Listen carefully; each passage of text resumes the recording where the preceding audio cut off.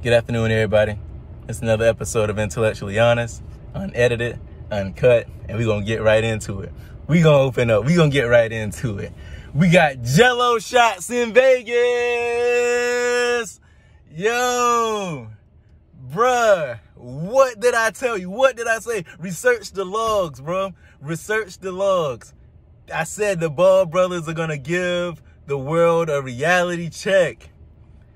The reality check is Gelo is the best player on that Summer League roster. I don't care. Book Night, he had more points, but he played like almost 10, 12 more minutes. Gelo is the best player on that Summer League roster.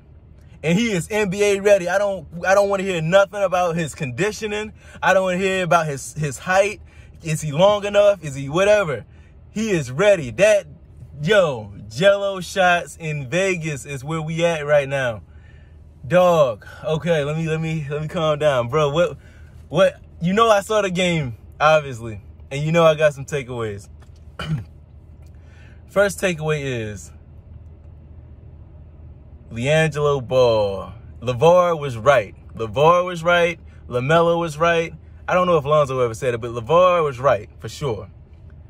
LiAngelo Ball is the best shooter of the Ball brothers. That shot is, oh God. And I don't know if y'all watched my last video, but I said LiAngelo Ball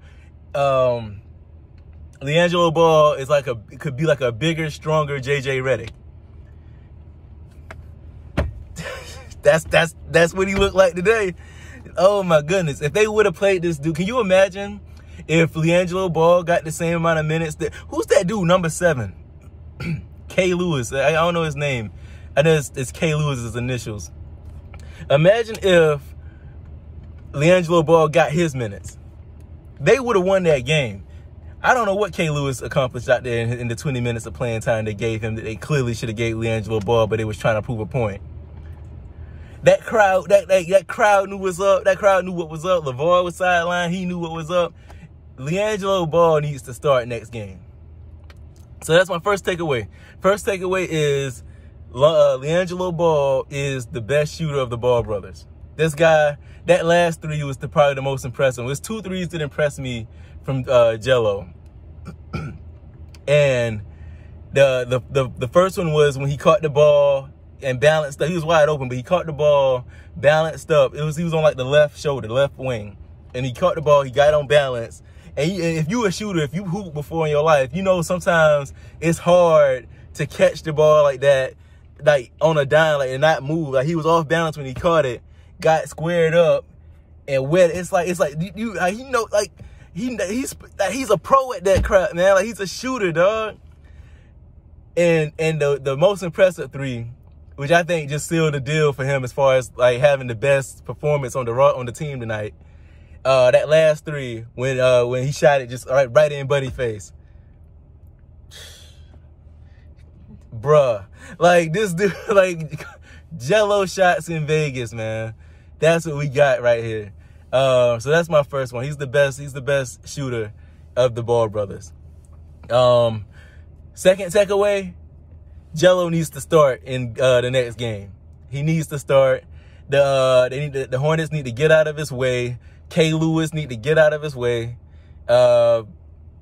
It's about Book Night and it's about G3 or G8. We need a new name for Gelo. Because if he's gonna be rocking number 8 ball, they need to get out of 8 ball way and let this dude hoop. We got Gelo shots in Vegas, man. So yeah, that's my number 2 takeaway. He needs to start. I mean, like, what is K. Lewis that prominent? Is K. Lewis the future? Is K. Lewis the guy? I say K. Lewis because he was the one that I would start Gelo over. He didn't do nothing.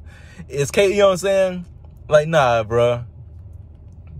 Nah, that's I don't know if y'all can hear the excitement in my voice, but like it's like, come on, dog. 8 ball corner pocket. Yo, like let's keep going. So my next takeaway, he's bigger than I thought. Like height wise. I know I said bigger, he's big and strong. He's he has that LeVar Ball type body. which I think is going to help him out a lot in the league as far as like rebounding and stuff. He showed that he could rebound, and he showed he's not just a shooter. Believe it or not, if y'all was tapped in, I know we want to talk about the 5 threes he hit and all that stuff, but if you was tapped in, he had like a really nice heads up tip pass to a guy for an easy layup. That's the kind of basketball mind that LeVar has like conditioned his boys to have. He may not have the gift of passing like Lonzo or LaMelo, but as far as IQ, he's right there with it. You know, more than just a passer. That's my third takeaway. I think that the more he gets readjusted to professional basketball and professional, you know, organized basketball with pros and stuff, like you're gonna start to see the other parts of his game kind of like flourish and come to the forefront. Geez, dog. Goddamn Gelo shots in Vegas. So that's that. First takeaway: G3 is the best shooter of the Ball brothers. Well, not G3. Gelo shots, 8 ball is the best shooter of his brothers. Takeaway 2. What was takeaway 2? Takeaway 2. He needs to take K. Lewis's spot in that starting lineup. He had the best game of anybody on the roster. Take 3. He's more than just a shooter. And now for my fourth take, and I guess my final take. Like,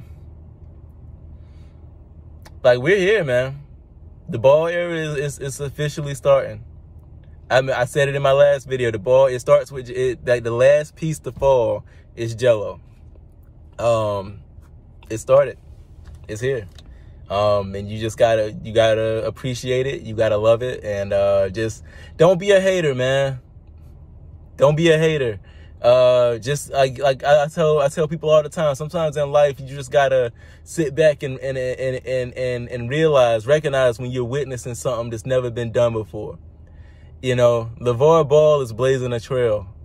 His sons are blazing a trail. This is just the beginning. These guys are very young in their careers. This is just the start. You know what I mean? Yeah.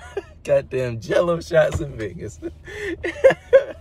Oh boy, let's go. We with it. We in here. This is Intellectually Honest. I appreciate everybody who tunes into my videos every time I post, every time I drop. Like I said, this is a great time to be me. The Ball brothers are popping.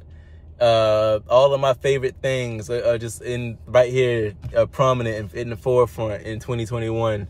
Nas just dropped another classic album. It's like everything. It's a great time to be me. Oh man.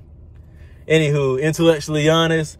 Like, comment, subscribe, and hit that notification bell for the algorithm. We are signing out.